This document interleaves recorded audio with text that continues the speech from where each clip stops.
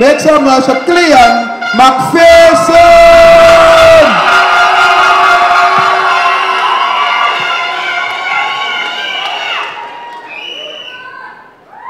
Good night. Very good? All right.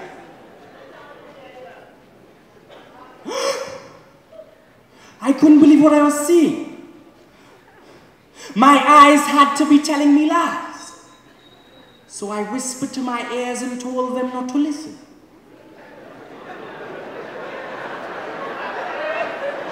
But it was too late. The loud scent of her fragrance had already risen. And my heart had already given her the sanctions of a prospective lover. I know they say you must not judge a book by its cover, but I was working undercover. Not to get her undercovers, but simply to uncover who was this specimen reminiscent of a magazine cover. Matter of fact, forget that. She looked way better than those women on the magazines. Because the women on the magazines don't even look like the women on the magazines. Photoshopped, cropped, resized, manipulate eyes, hips and thighs, removing the love handles from the size, lighten skin, strengthen chin, fuller lips, perkier nips, cut nip, talk, flatten gut, enhance butt, leaving the image to process for some time. Voila! Frankenstein. She was not. Likely burnt her own self the way she was hot. Probably heard she was beautiful so many times it became indicative like a chorus. She had to be conceived in a hearse because she was drop dead gorgeous.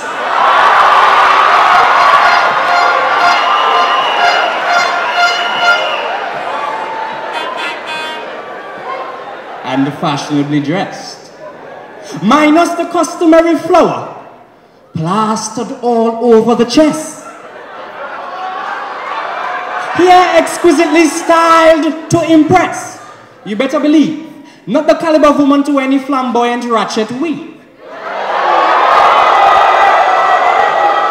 And please, don't get offended, I'm only stating facts. But she was not a professional DJ, there wasn't any need to see her tracks.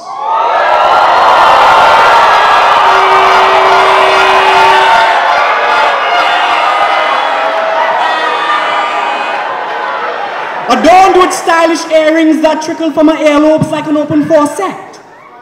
A stark contrast from the huge letters found on a kid's alphabet booklet. The type of female you bring home to mother, outfitted respectably from head to toe. Not the loud local Gaza Cobble.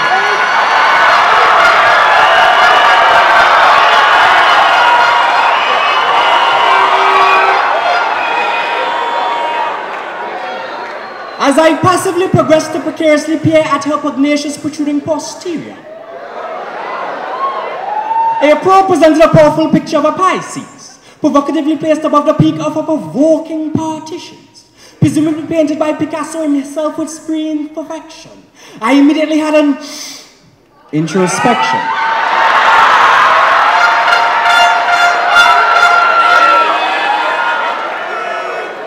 As the magnitude in which the media's fixation influenced my visual interpretations, constantly being bombarded via social media, movies, and television, purporting the objectification of women for monetary gratification.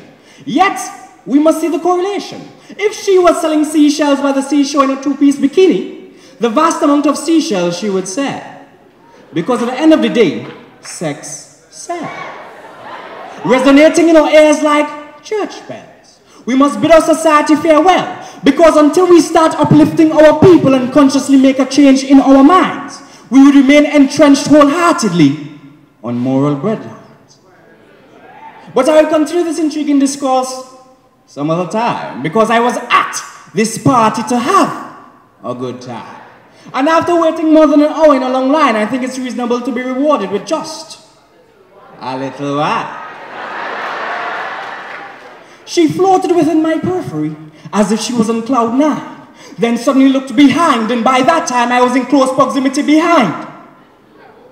Her behind. But her personal space I respected and did not breach. She uttered ever so gently, "Wait, is that a guy from?" I said, "Yes, dear. Free speech."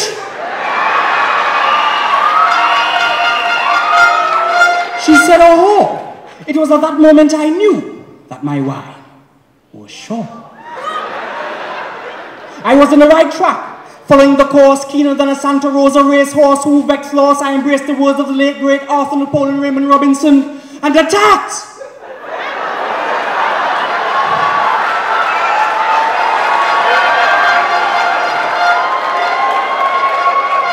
With full force.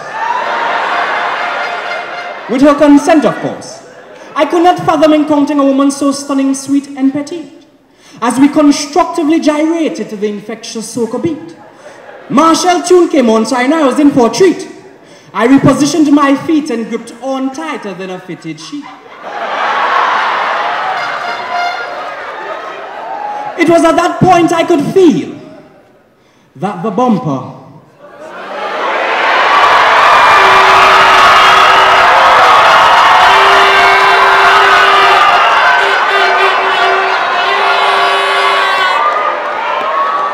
was too real. My grandmother always say, "Who don't hear us?"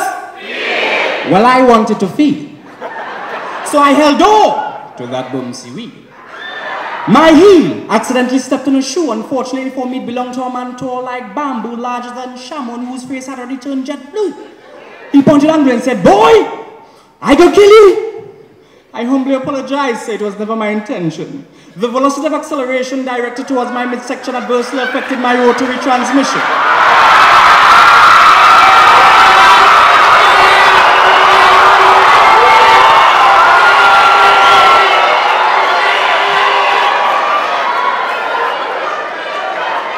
Leading to a breakdown in suspension. No need for all this tension.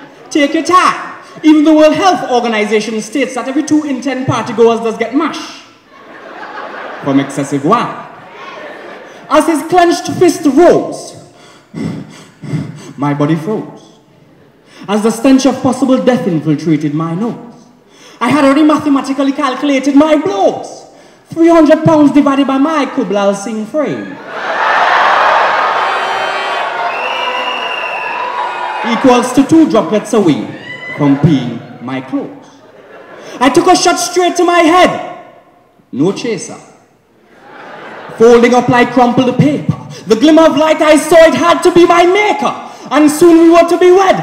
As I fully opened my eyes to my surprise and I fall off my bed.